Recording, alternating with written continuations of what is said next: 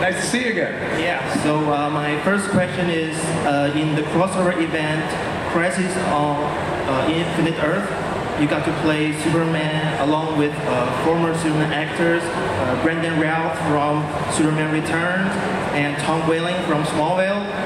And like, what did you do to take up the mantle and deliver the best version of Superman in live action, right?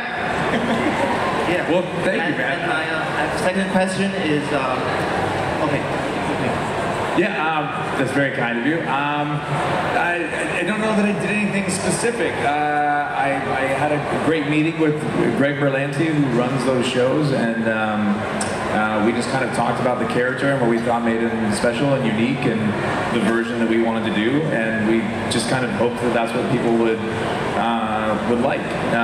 So it's, you know, you're never going to make everybody happy, but this was the version of the character that we wanted to you know, tell his story, and it's been nice that people have seemed to enjoy it so far. So hopefully we can continue to make it, and people will continue to watch. Yeah, Steve. What did you do to take up the mantle?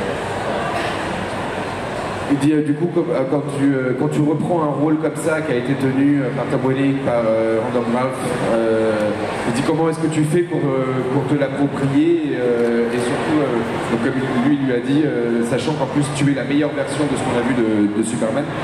Il dit en fait c'est pas quelque chose de particulier qu'on a fait, on s'est posé avec le créateur de la série et a travaillé sur quelle était la version que nous on voulait apporter et la manière dont nous on voulait travailler ce personnage là. Il n'y a pas eu le côté tiens faut faire mieux, faut faire ceci, c'est leur version à eux, on se pose, on travaille et on y va. Of course, always possible.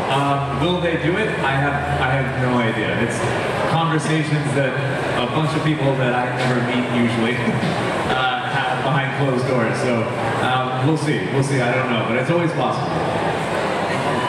Je disais, est-ce qu'il y a une possibilité, par exemple, que Flash ou Supergirl puissent faire une apparition dans Superman et Loïs? Et il dit que ce soit une possibilité, oui, absolument, tout est possible. Après, ce sont des discussions qui ont lieu dans les bureaux bien plus haut, et généralement entre personnes que lui-même n'a jamais rencontrées. Donc, aucune idée si ça va se faire ou pas.